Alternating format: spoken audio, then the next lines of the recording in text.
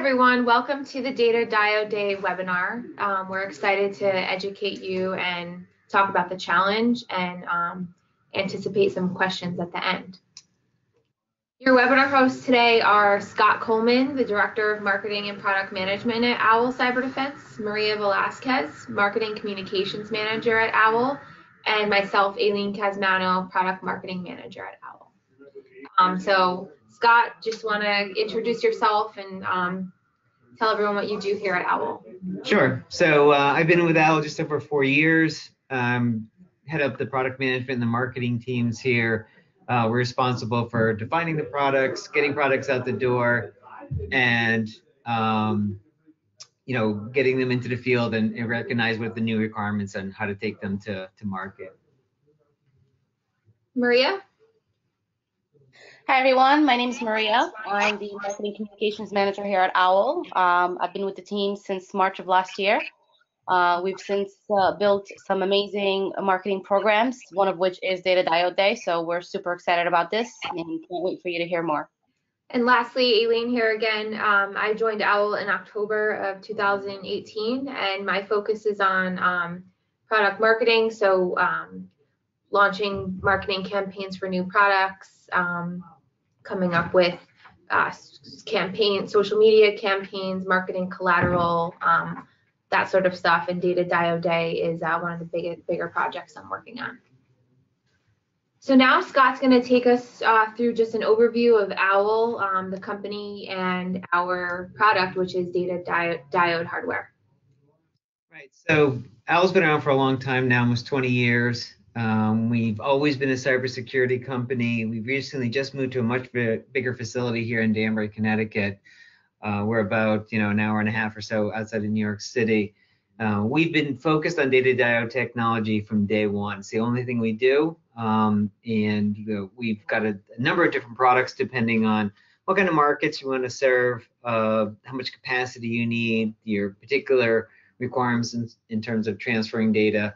And you see here that we protect against a lot of different common cybersecurity threats, your malware and ransomware, etc. We split between two major markets: our critical infrastructure markets, which include things like power generation, mining, financial services, the electric grid, etc., as well as our government customers who are in both the intelligence agencies and the Department of Defense. And we've got some really cool products, new products we'll be rolling out later this year that are really going to be looking at cloud services and the Internet of Things. So now we're just going to show you a quick video that our team actually created, produced, and starred in. And it's supposed to be a quick, easy to understand description of what a data diode is and how it works. Hi, I'm Dennis Lanahan. I'm the Sales Director here at OWL Cyber Defense. And I'm Scott, Director of Product Management and Marketing. What does OWL Cyber Defense do? To put it simply, we create a hardware-enforced cybersecurity product that sits at the network boundary to protect against malware and intrusion and that sort of thing. Oh, so you make firewalls? No, we don't make firewalls. Even though when you buy a firewall, it comes as a box, it's really software controlled. And what you need today is hardware controls. Software leaves you vulnerable to malware, ransomware, zero-day exploits, all the nasty things that Dennis just mentioned. Even though people use firewalls today, they're really past their prime and really need is a new technology. Oh, really? Really? That's what we do. That's what the team here has created, is a hardware-enforced cybersecurity product that we call a data diode. Data what? A data diode. So an electrical diode is a piece of circuitry that only allows electricity to flow in one direction. So a data diode is a piece of hardware that only allows data to flow one way, from one network to another. How does that work? Okay, so in a data diode, you have a source network and a destination. And the source network uses an LED to send information through a fiber optic cable to a photoreceiver on the destination side of the network. Okay. Each side also has a custom-built proxy computer that enables bidirectional communication to other networks on that side of the one-way link. Another way to think of it is a one-way valve for data. Say I'm at the plant and I need to send data back to HQ. And I'm HQ, so I want Maria's data. I transmit light aka data to Eric at HQ, but I have no way of receiving that data myself. Right, and I have this photo receiver, so I can receive Maria's data, but there's no way for me to send anything back. See how it's physically impossible for light to go both ways? So that makes it more secure? Right, so since Maria can only send data but can't receive it, and I can only receive data but I can't send it, there's no way for someone or something to get in and look at the data when they shouldn't. It's basic physics, and even the most skilled cyber criminals out there can't break the laws of physics. Our system's unhackable. Oh, sounds pretty simple. It is pretty simple. Owl products ensure that the data gets to the people and the systems that need it while keeping your network and your digital assets safe and secure. Pretty simple, pretty awesome. Like I said before, these days you need hardware to secure your networks, not this flimsy software stuff. Seems like any company can use a data diode. Bingo. Yep. Right on.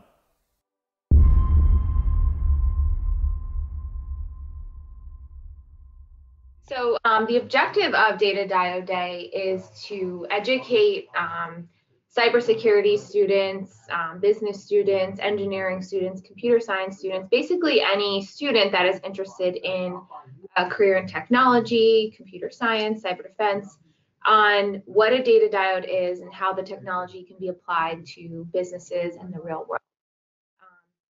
So we're empowering students to research our website, research OWL, research our products, and all of the content that we have in order to prepare your prompt for Data Diode Day on March 14th.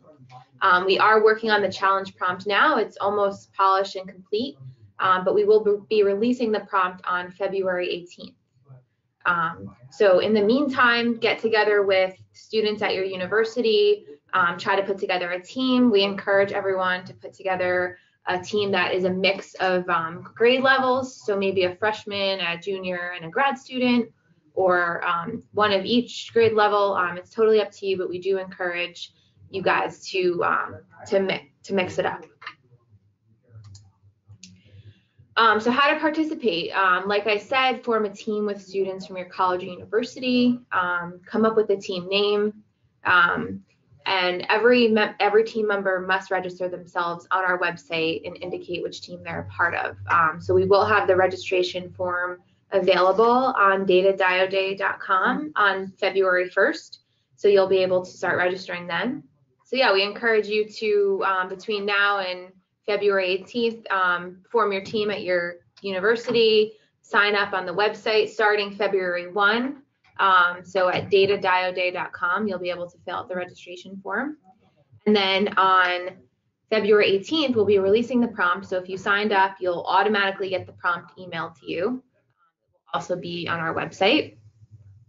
And then between February 18th and March 7th, all teams should start working on their draft proposal together in order to participate in Data Diode Day. And we do ask that you submit a draft proposal to us on March 7th. So you'll be able to submit this draft proposal on the Data Diode Day website. We'll have a forum where you can upload your document. And then on March 14th, we ask that your entire team is present at Sacred Heart University in order to participate. And we have a full agenda for that day where we'll be going through the presentations. You'll hear from people from OWL. You'll hear from the Dean of Sacred Heart. And then we'll conclude with a awards ceremony. The challenge is open to all undergraduate and graduate students. The teams must be at least 2 people and no more than 5. And when you do register, we will ask you to upload your resume as a requirement. So there'll be a form where you could upload. There'll be a part in the form where you can upload a file. So for the day of the challenge, March 14th, which is a Thursday, we do have an agenda that may be subject to change, give or take an hour or 2, depending on how many teams we have registered. But every team will get 10 minutes to present. So we ask that around 6 p.m. you arrive at SHU, you check in, you will have some networking with some light food and refreshments. 6:45, we'll have the opening remarks from the Dean of Sacred Heart. And then at 7, we'll have a company overview of OWL and our team introduction. And then at 7:30, the teams of students will be allowed to make any last minute edits or changes to their proposal, and then we'll kick off the student presentations at 8 p.m. And we expect that to last an hour or so, and then we will conclude at 9:15 with an award ceremony. And lastly, I know you're all interested in the prizes, so we will have a monetary donation that will be given to the first, second, and third place teams. And then the first place team will have the opportunity to job shadow at OWL Cyber Defense. So spend some time with a department that interests you, learn about the role, and learn about a career at OWL or in cybersecurity in general. And lastly, registration will open February 1st for Data Diode Day at www.datadiodeday.com. So definitely start working on your team and share the challenge with your friends. Maria, did you have anything to add? No, thanks everyone. I would just make note of the important dates and share on social media, share with your friends, and talk about it on campus as much as you can. This will be a really, really fun event, and we'll get to network, meet students from other schools, and talk to faculty, and then hopefully get some real life experience with the challenge and with the prize working with one of the companies that's participating. Yeah, we did get a question that came in about how the teams will be scored. So to answer your question, we are working on a rubric with the cybersecurity professors at Sacred Heart. So we'll have a judging panel that will consist of some team members from OWL, some faculty from SHU, and also some outside technology companies. So we will be providing them with a scoring rubric so that everyone is judged fairly. So hope that answers your question. But we will be putting this webinar recording up on the Data Diode Day website. So if you needed to refer back to it, or if you wanted to share it with someone or share it with a professor or a student, you can direct them to the website. And that's it for today. Thank you.